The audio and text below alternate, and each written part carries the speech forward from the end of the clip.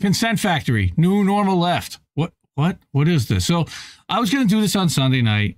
I love CJ Hopkins. This year, I've really discovered his work and snarky and accurate and calling out the crap. And we've been covering a bunch of his articles. So he went to London to speak to the left. Now, no, not the left that you're probably thinking of. Well, not that we're thinking of, but most people.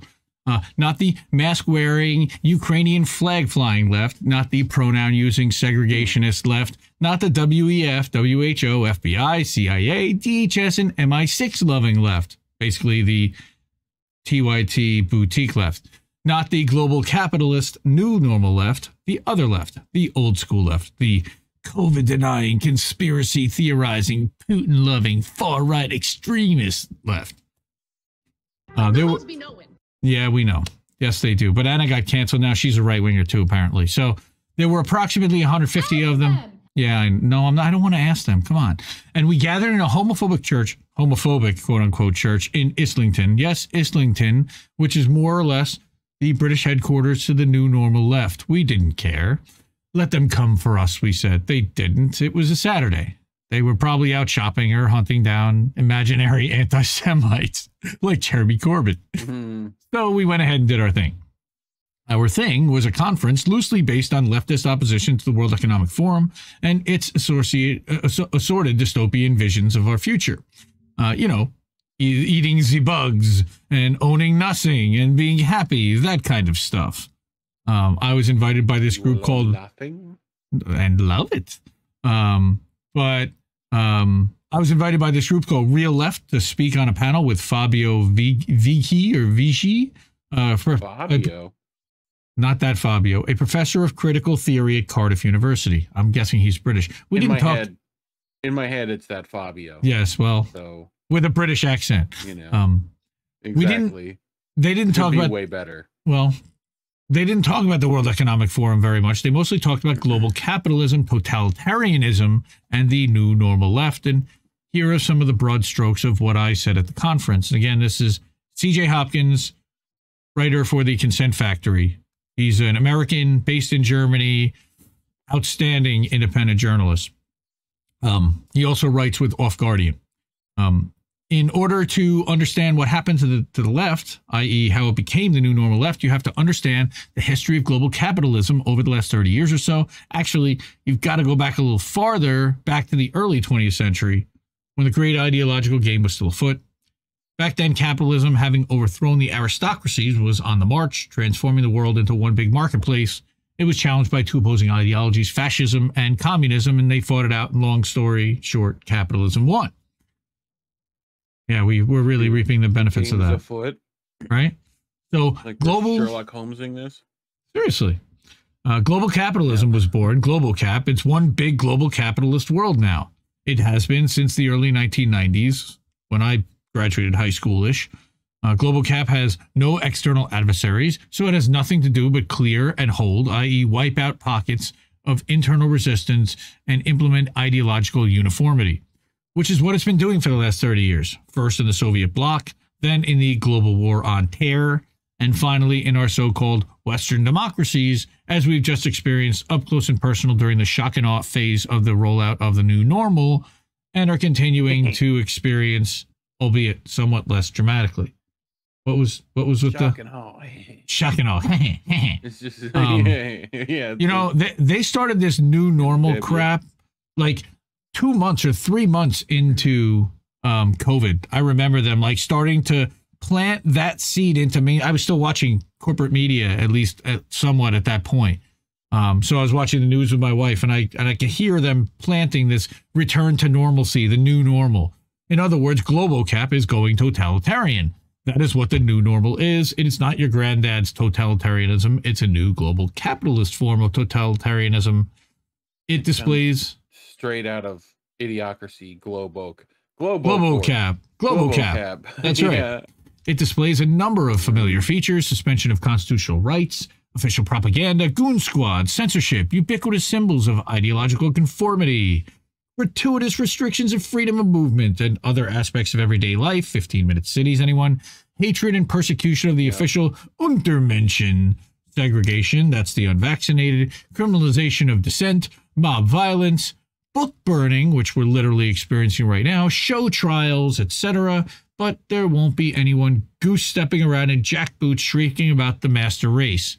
It's not that kind of totalitarian. But exactly. I was going to say, actually, didn't the Ukrainians just do that like this week?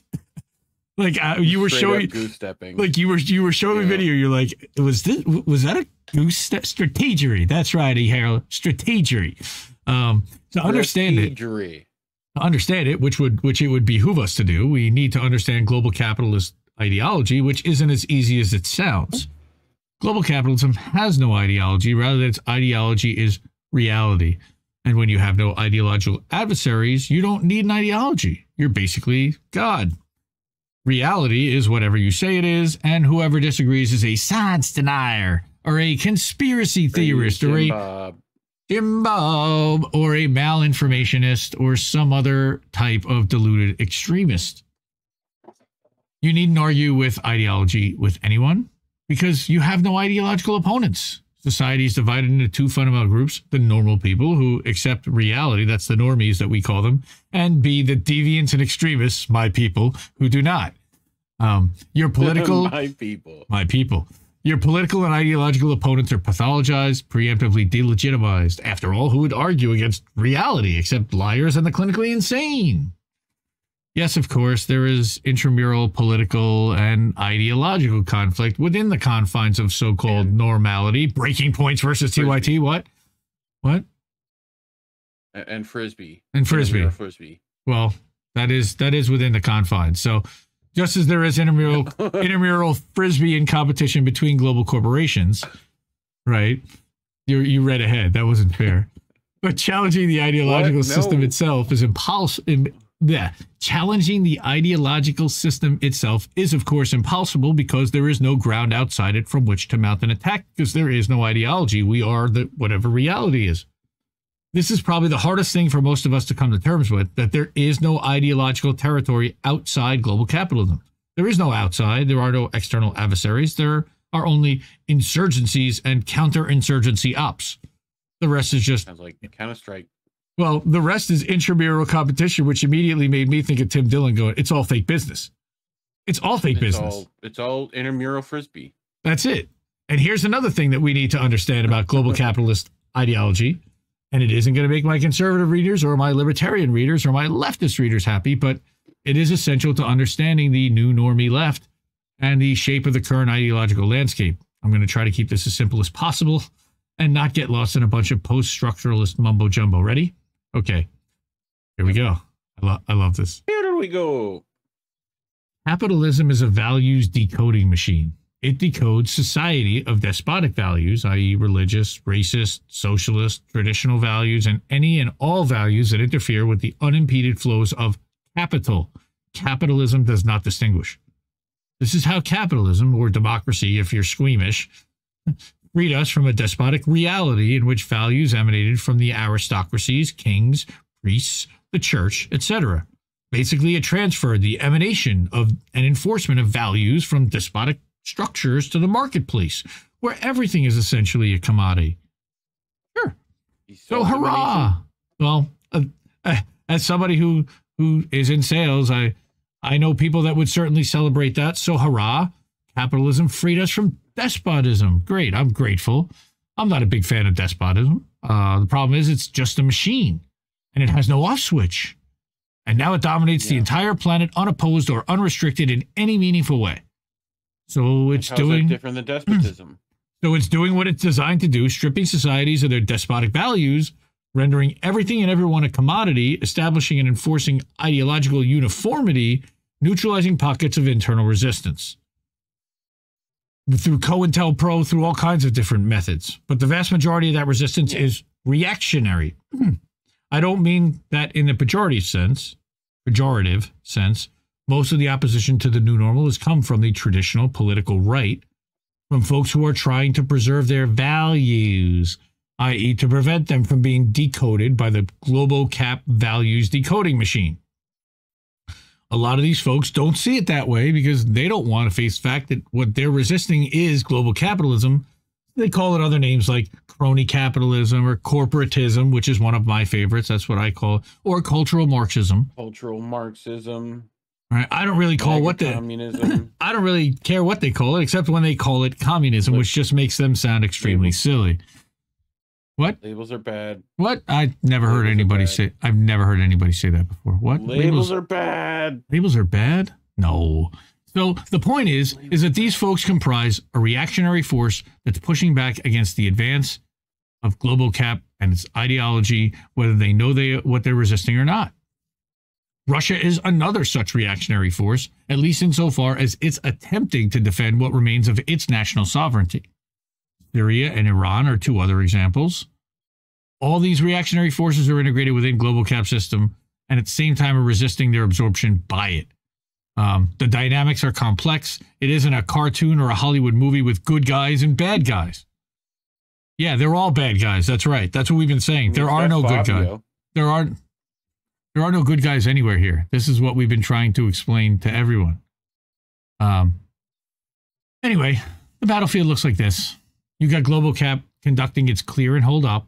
And you've got the reactionary, populist backlash against it. Again, labels are bad. And that's it. Those are the only significant forces on the battlefield currently. We're basically, which brings us to the miserable state of the left. Hello, folks. Miserable liberals? The left, and I mean the left broadly, so liberals and both serious and Brooklyn leftists are in an ideological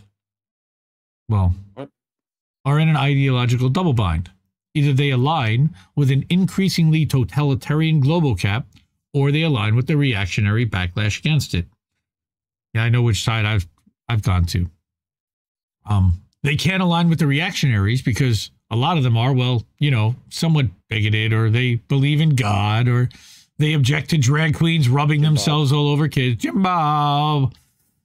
Praise Jim Bob. Many of them own multiple firearms. That's i.e. the reactionaries, not the drag queens. Well, some of the drag queens too.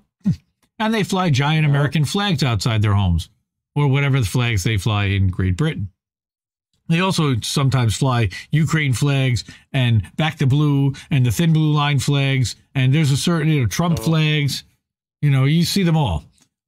We know who he's talking about. Many of them have voted for Trump or Brexit or the AfD here in Germany or the National Rally in France or the Brothers of Italy.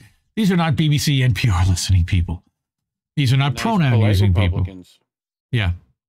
No, these are the scary working class people that don't have time for your bullshit. So the left has aligned with global cap, which after all is still decoding all these nasty despotic values like racism and other forms of bigotry, and is opposing dictators and religious zealots and is spreading democracy, quote unquote, across the planet. Right. That's the uniformity where you have to comply and you have to adhere to the state narrative or you're going to be canceled or your bank account's going to be shut off and linked. That's right. It's futile. It's futile. We have to get that sound bit. You might think I'm being a bit that I'm being facetious. I'm not. Global capitalism is still doing that, which I support, as do all liberals and leftists. We're fucked. Yeah. But the catch is, as global capitalism continues to do that and makes a big show of doing that, it's also going totalitarian, which we've seen. It's not decoding those despotic values out of the goodness of its heart. What it's doing is establishing ideological uniformity. The problem is it has no ideology. So how do you do that? All it knows is how to decode values, transforming societies into markets and everything in them into valueless commodities, which it is doing in totalitarian fashion. The Nazis referred to this process as Gleichschaltung, which is the synchronization of all elements of society according to official ideology. That is what is happening currently globally. Wow. Damn. Okay. Something about, I told the conference in London, I wish I had some brilliant plan of action to offer. Sadly, I do not. Probably no one does at this stage of things. After all, the new normal is just getting started, but That said, I'm sure the one thing I'm sure about is if you don't want to end up eating Z-bugs and owning nothing and being happy in your AI-monitored 15-minute city while you wait for your social credit app to update your vaccination record so you can access your CBDC account and make another minimum payment on your ever-deepening credit card debt, it would probably be a pretty good idea to understand what's actually happening. Or maybe not. What do I know? I'm just an old far-right extremist lefty. I love CJ Hopkins. He's so good.